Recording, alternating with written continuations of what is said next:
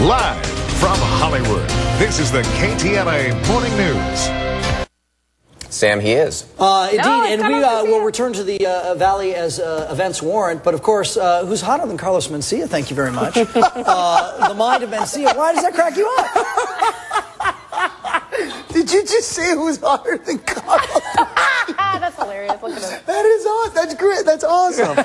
I was thinking that, but I wasn't even going to say it. And you said it. You didn't want to go there. I'm here to raise the roof. There you go. It's he's in the his. Mind of Mencia is this Comedy Central show, and we were just talking off camera.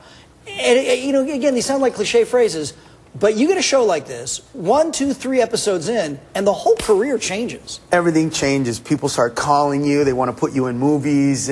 All of a sudden, they wrote roles for you. You know what I mean? It's weird. It's unbelievable how everything that I got criticized for before is now not a flaw anymore, but it's a positive. You know, you're a genius. You should make fun of people. You should, you know what I mean? And now it's like, oh my God, you're a genius. You're inclusive. You get everybody.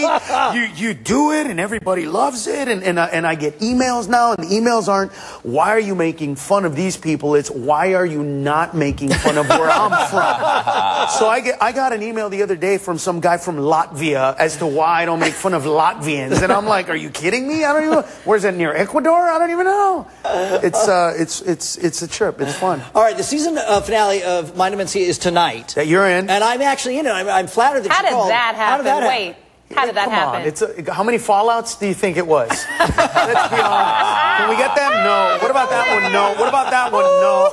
Oh. What about Sam Rubin? Okay.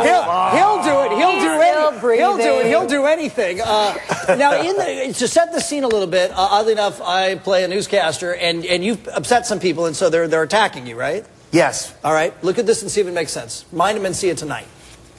In an ironic twist of fate, funny man Carlos Mencia was actually attacked by a shark in the parking lot of a 7-Eleven. Mencia is in critical condition. Well, Carlos, I'm a big fan of yours, but you've been making a lot of fun of me on your TV show.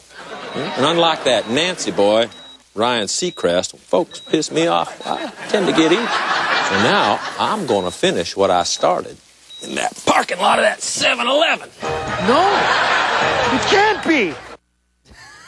Do you ever look at this stuff? Because, I mean, is that one thing that's sort of the magic of television, that you can, like, do wacky stuff like this? Yeah, the cool thing is I remember thinking, pitching the idea, saying, yeah, what if President Bush is the actual attacker and he puts on this shark thing and he's the shark that bit me at 7-Eleven, and then he actually pulls the plug after this. Right. He actually and it was like, yeah, let's do it. Who cares, you know? And I called the White House and I let them know that, you know, we're gonna be doing jokes about you guys. Said, oh yeah. We should tell you that Carlos has actually helped us here with a special at KTLA that we're really proud of. It is called Access LA, the Latino Experience, which is going to air next Friday night at 7:30. Can we show a little bit of that? It's about folks like who've done real well. Let's see. I think we have a clip.